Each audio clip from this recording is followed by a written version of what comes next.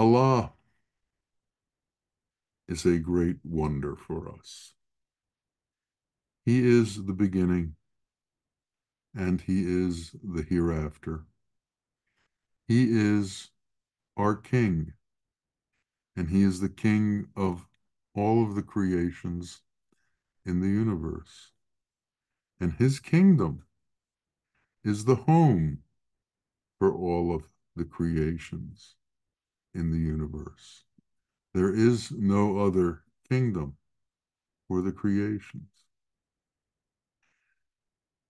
Everything besides Allah perishes. Everything besides Allah dies. That is one of the great wonders of Allah, one of the great strengths of Allah. He supplies and protects, sustains, and maintains His creations. He has whatever we need. He has placed within the universe, in various places, all of the different things that we need.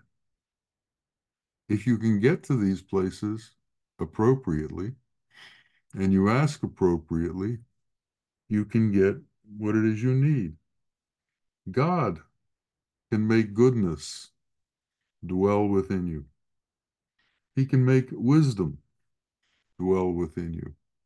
He can bring every beautiful quality within you. Whatever you need, God has it and is capable of giving it to you.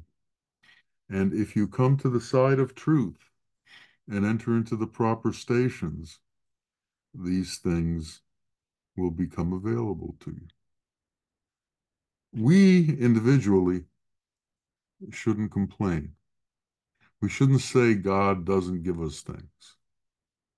Our minds go to the deepest pits of hell.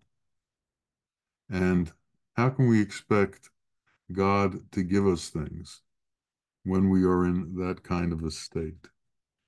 So we must really become cognizant that in order to be in tune with Allah, in order to commune with Allah, in order to know Allah, in order to form a relationship with Allah, we have to be in a proper state. We have to be in a proper way, and then we can get His gifts. Now, we live in the world, and there are so many treasures in the world, or at least things that we think are treasures. But there's an interesting thing about worldly treasures. They come and they go. Gold can't sit still. It moves. It goes from one place to another. It doesn't rest. Worldly wealth comes and goes. You can't tie it up. It doesn't sit still. It keeps moving. The same goes for poverty. Poverty is not an everlasting thing. A rich man can become a poor man, and a poor man can become a rich man. All of these things, of course, have their own difficulties at certain times. There's a story from Persia about a king who was dying and he didn't have an heir. So he gave orders on his deathbed to his ministers that whatever person walked through the gates of the city upon his death would become king. Well, the ministers went ahead and made sure that they kept a lookout. And the first person who walked through the gates of the city as the king died was made the king. He was given the keys to his fortress, was given the keys to his treasure house, and he was given all of the honors and regalia of being king. And he ruled. And after a while, the nobles and princes in the kingdom began to be upset with him. Why was he the king? Why weren't one of them the kings? And wars broke out. And now, all of a sudden, he was in danger and in difficulty. A friend of his had heard about what had happened to him and how he had become king and came to visit him and congratulated him. And he said, congratulations aren't really in order. Before I got here, all I used to worry about was getting a piece of bread the next day. Now I have to worry about the entire kingdom, about the entire land, and I can't even get to sleep. So riches don't always solve people's problems. Power doesn't always solve people's problems. It's said that when a rich man gives you his gold, he's actually doing himself a favor. It's not that he's being so overly generous to you. We need to become aware of this. And if we are after wealth, we should understand that this is a result of a kind of ignorance because we truly don't understand what it is that we need. We truly don't understand the real treasures of this world. Everything that we get from this world is subject to change. The treasures of the world come and go. You can't grab them and hold on to them. And the same goes for poverty. Poverty comes and goes. Some people, it stays for a while and then it leaves. Some people become rich. Some people become poor. Some people become famous. And then some people, after they're famous, become humiliated and degraded. Some have peace and harmony. Others have suffering. But there's a constant turning of all of these things. And the same person who has peace one day may be suffering the next. Same person who has wealth one day may have poverty the next. The man who's rich has this big smile and he flashes his teeth at everybody. But as time goes by, so do the teeth, and the smile isn't quite the same anymore. They smile and they show their wealth and they show their fortune. But as time goes on, all of this changes. It doesn't last. Remember what God told you to do. He told you to find that true treasure that is His, that will never perish. He told you to look for that which is beyond being able to be diminished. Look for that which is beyond being able to change. The wealth of grace and the wealth of wisdom are the true wealth in this world. And if you can find grace and if you can find wisdom, you'll find that they can only be found through God. They can't be found in the world and in the way the world works. In order to be able to find grace and wisdom, we have to turn towards Allah and look to Allah for those gifts because He is the only one who is able to give them.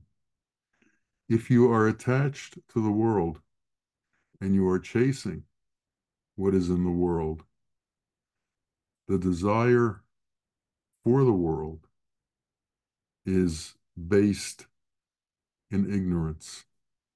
It's based in looking for the bounty of ignorance. You are placing your faith in darkness, and we need to begin to place our faith in light.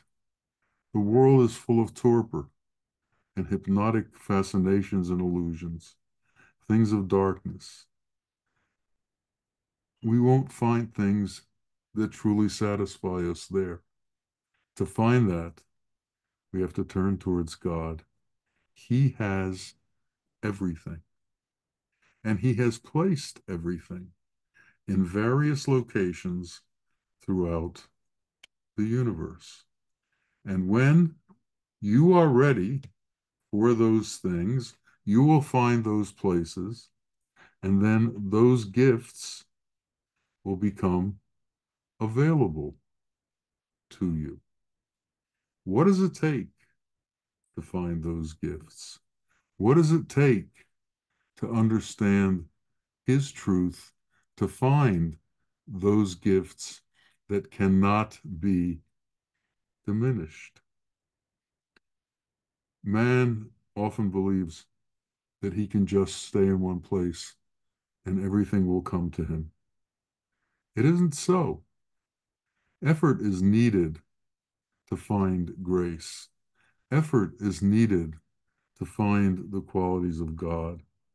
Consciousness is needed to understand these things and to bring ourselves to the point where we are with these things. We need to be in a state where we can receive what it is that God has to give. What is that state? And how do we come into that state? This is all very special knowledge. And this is the knowledge that the Sheikh gives to his disciples. This is the knowledge that the Sheikh gives to his students. This is what the Sheikh teaches. He teaches what it is you need to know in order to be able to obtain the gifts that God has placed throughout the universe for you. Without the guidance from a sheikh, you will not understand that these gifts are different than the gifts in the world. You will not understand that these gifts can't be diminished, that these gifts don't change in the way the world changes. Everything in the world is subject to change. Everything that God gives is immutable, unchangeable, and lasts forever. So we need to begin to perceive what it is that we need in order to enter into that phase where God's gifts are available to us. And what the Sheikh teaches is that God's gifts are available to you when you enter into God's qualities, when you become God-like, when you begin to share in that which God has. God can then share with you that which He has. So if you're looking for peace and contentment, and you're looking for peace and contentment in the world of earthquakes and hurricanes and natural disasters and wars, you're not going to find peace and contentment. You have to remove yourself from that world and enter into God's space. Move over to the side of the road. Move away from the world's reality. Move away from that which is, in fact, illusion because it's constantly in a state of flux, and move into that which stays constant. And that which stays constant is God. It's Allah. And for each particular thing that we want, we have to enter into a specific station. And what does it mean to enter into a specific station? We need to imbibe God's qualities. For instance, if you want contentment, you have to find peace. Peace is one of God's qualities. We have to be able to imbibe peace and become peace. Peace is not something to talk about. Peace is not something to look at. Peacefulness is something to be. Can we be in a state of peacefulness? What the Sheikh does is he'll explain peacefulness to you. He'll explain what happens when you enter peacefulness. But secondarily, he'll also show you what it looks like. He'll show you what it is to be peaceful. You'll see that in the midst of chaos, he's the same. In the midst of difficulty, he's the same. Things don't affect him the way they affect normal man or man who is not yet reached wisdom. When man has trauma, he reacts to trauma in different ways. People become depressed, people become sad, people become overwhelmed, people become angry, uh, people become other than appropriate because they are so attached to the things in the world that these things control who they are and what they are. Their attachment is so strong and powerful that they believe that that attachment to the world and the things of the world are what control their lives and what give them credence and what give them status and what give them purpose. And in truth, none of this is true. And unless we can detach from this kind of thinking, we will be subject to this kind of thinking all of our days. We walk around hugging everything that we have. Well, what happens when these things are taken away from us? What do we do then? And all of us are a little older. All of us have friends who are no longer here, who've disappeared. Well, what happened to all their things? They certainly didn't take them with them. They were left behind. So the importance of things is temporary, but the importance of grace is everlasting. The importance of wisdom is everlasting. The importance of God's qualities is everlasting.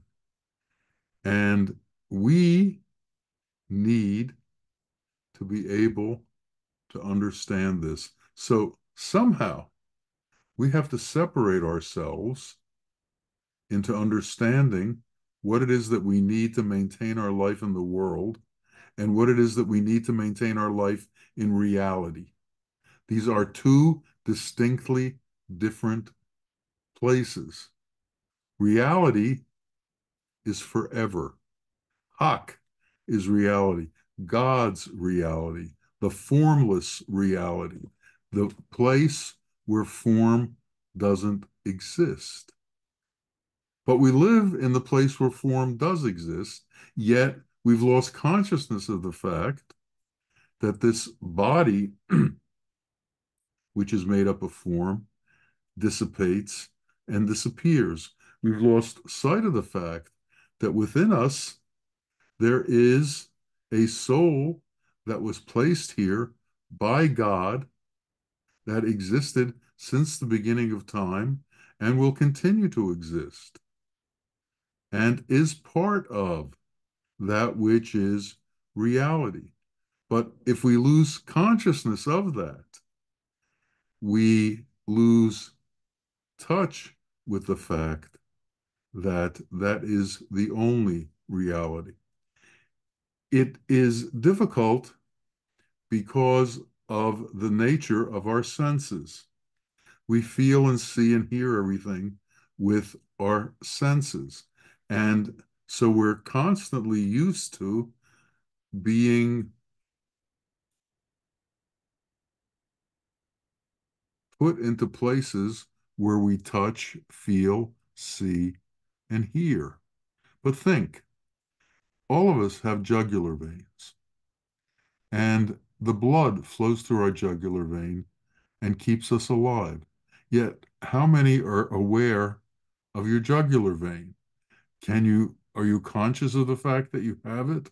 Are you conscious of the fact that it's flowing blood through all parts of your body? Well, God is also within us, and He's maintaining and sustaining and protecting us at all times. But are we conscious of it?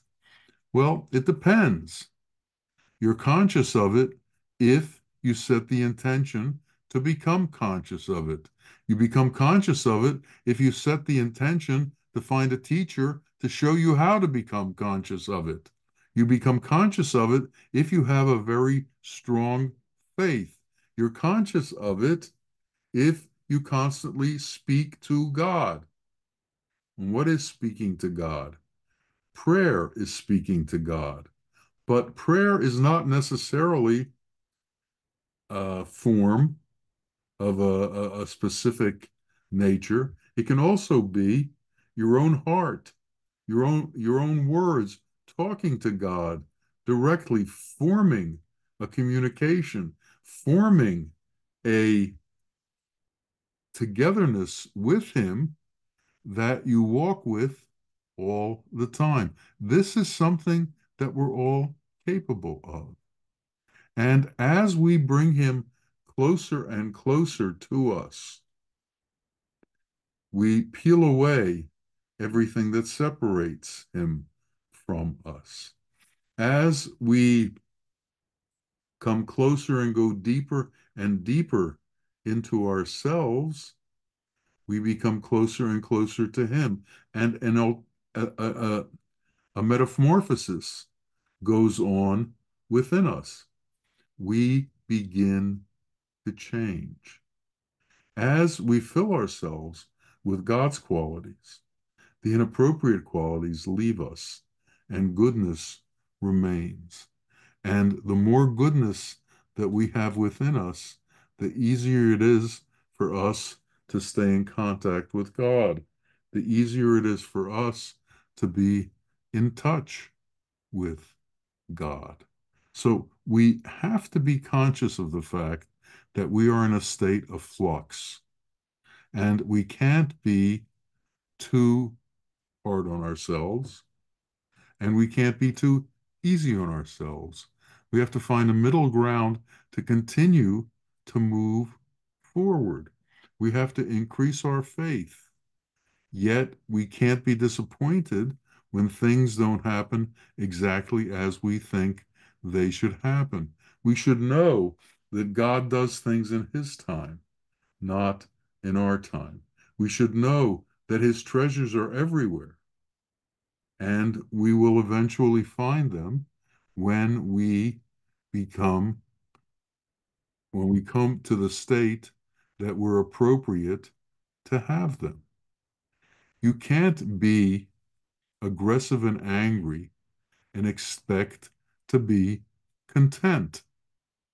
The Sheikh will show you how aggression destroys contentment, how anger destroys peace, and how you can't keep all of these qualities together. And we have to learn that these qualities can't be kept together. And we need to know that we go through different stations in our lives.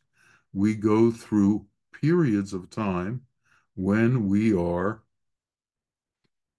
appropriate and periods of time when we are not appropriate. Now, what is it that separates those periods of time? Well, we have to become conscious of our thoughts. We have to become conscious of all of our actions. We have to become conscious of all of our intentions. We have to become conscious of what it is we want and why it is we want it, and what is the purpose for this need in our existence. If we can figure these things out slowly, we can come to the place where we can come close to the truth, and the truth will become unveiled to us.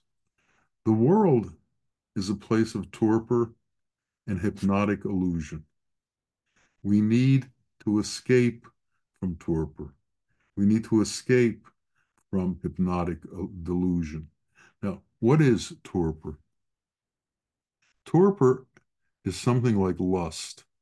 When an elephant is in what they call it root, which means he's in lust, he wants to mate, he'll destroy everything in his path to fulfill that need. Well, the same thing happens to men.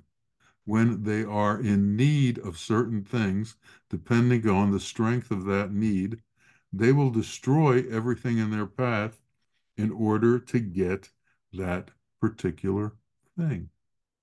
So we have to understand that this body is full of lust. It's full of needs. It's full of desires. It's elemental, and it does all the things that the elements do. Watch what a hurricane does. It causes enormous damage. Tornadoes cause enormous damage. Earthquakes cause enormous damage. Well, a man can be a walking earthquake. A man can be a walking hurricane. A man can be a walking tornado, and everything that he passes, he can destroy. Or a man can be a representative of the qualities of God, and then everywhere he goes is blessed by his presence. But all of these things are capable within man. That's how wide ranging man is. That's how wide ranging the abilities of man are.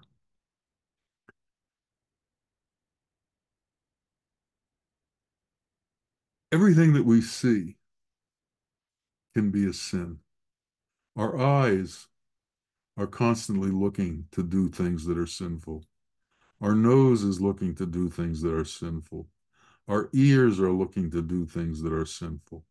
Our tongue is constantly wagging, looking to blame others, looking to find fault. How can we do away with all of these things that steer us towards sinfulness? Well, the first thing we have to do is become cognizant of our thoughts. We cannot be robotic in our interaction with our mind. We can't just let our mind run and follow it wherever it goes. We have to be conscious of our thought patterns, and we have to have the critical ability to see which of our thought patterns are taking us in a good direction and which of our thought patterns are taking us in an inappropriate direction. This means that we have to be able to watch ourselves, watch our mind, as opposed to thinking that we are our mind, as opposed to thinking that we are our body. Unless we have this separation within us where we watch what we're doing and what we're thinking from a critical point of view, we are subject to the haphazard nature of the mind and the haphazard nature of the body and the haphazard nature of all of the elemental pulls that exist within us. So we need to develop discretion. Now, ask yourself, if you're able to watch your mind, if you're able to watch your body, if you're able to watch your thought process, who's doing the watching? What's doing the watching? And if you're not doing the watching, then who's running the show? You have to ask yourself these questions. And if you can conclude that you can, in fact, watch your mind, watch your reactions, watch your thought process, then you know that there's something else operating within you that is other than your mind. And this can come from what we'll call the heart or the soul. So we don't necessarily make our decisions from our mind. We make our decisions from our heart, soul, from the place of truth within us that's connected to truth. The mind is connected to the world. Desire is connected to the world. We need to make our decisions from the part of us that is connected to God. And if we can begin to understand how to do that, our life will change and we will become different people.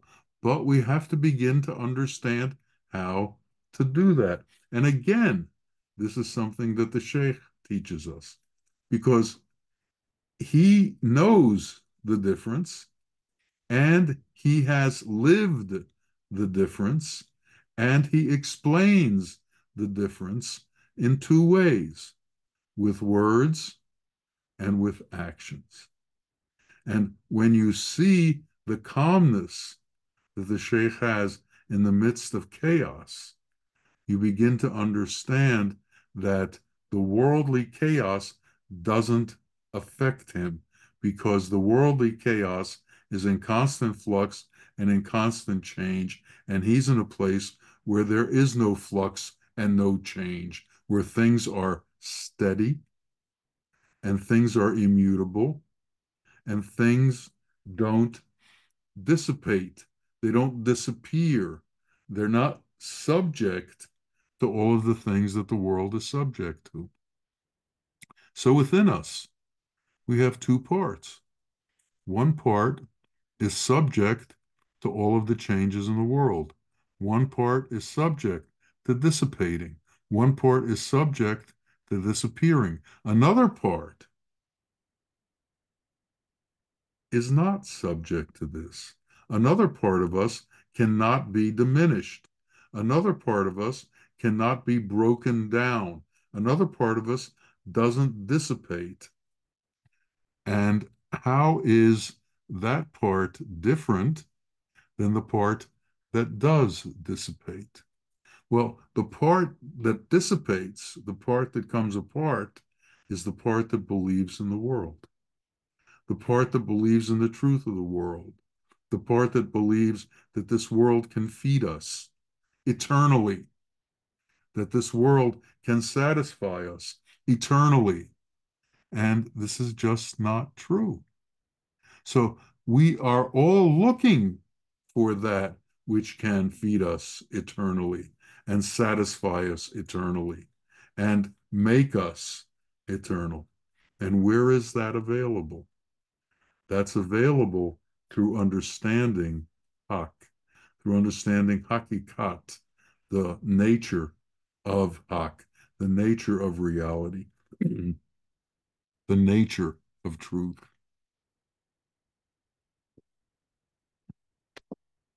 And this can only be done by turning away from the world and turning towards God. And this isn't easy. If you want to plant a field and raise crops, there's a lot of work to be done.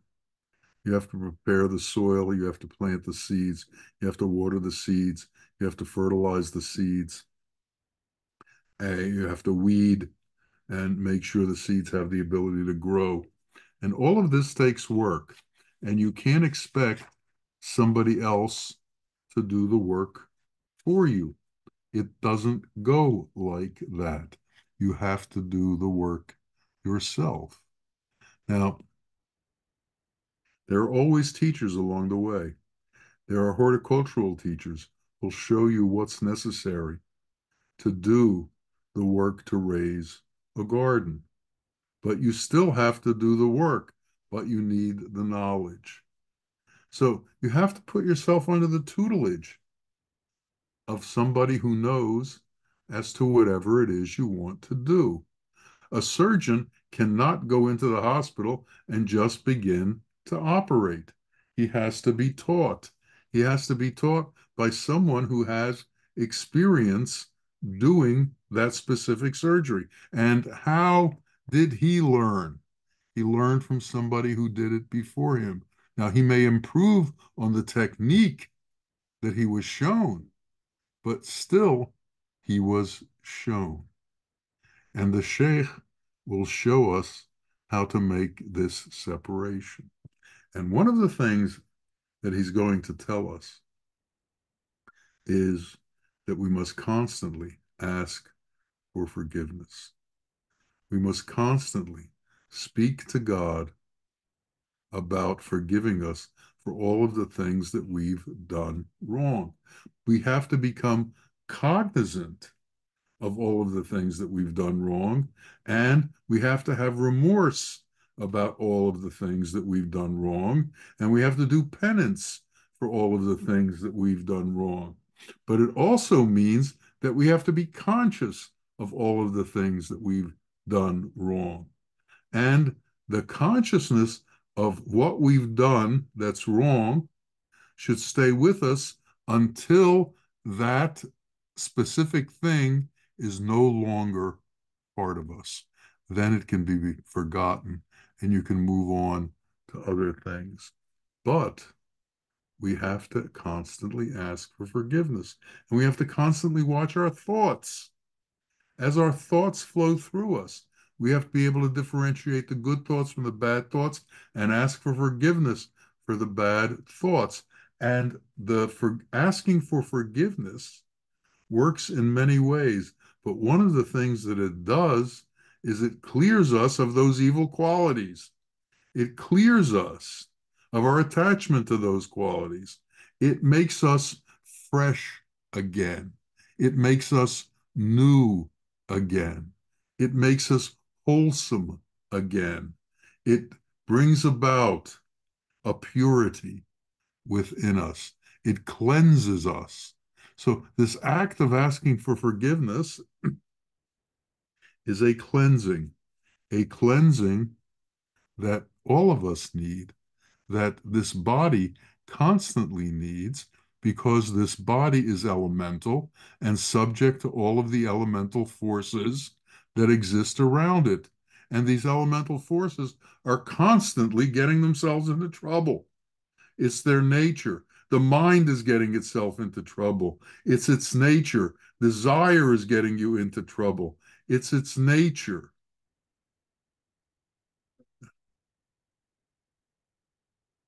We have to understand that, and we have to create a distance and a separation between ourselves and all of this. We have to enter into the state of wisdom. We have to enter into the state of grace. We have to have these with us wherever we go. And if the wisdom and the grace within us is strong enough, then arrogance will not have room to operate. Anger will not have room to operate. The mind won't influence us because we will be conscious of what it's trying to do to us and will turn away from it as soon as it moves in that direction. But this takes practice, and it takes doing it, and it takes being dedicated to a result. You know, to bring fruit to the table is a big process. Somebody had to plant the tree, somebody had to look after the tree, somebody had to water the tree, fertilize the tree. Somebody had to pick the fruit. The fruit had to be packed in crates to make sure it wasn't spoiled, and it had to be brought to market. After the fruit is finally brought to market, you go into the market, you buy a piece of fruit, you put it on the table, then you cut it up, and finally you get to the essence of it, which is the taste. Finally, you get to the taste.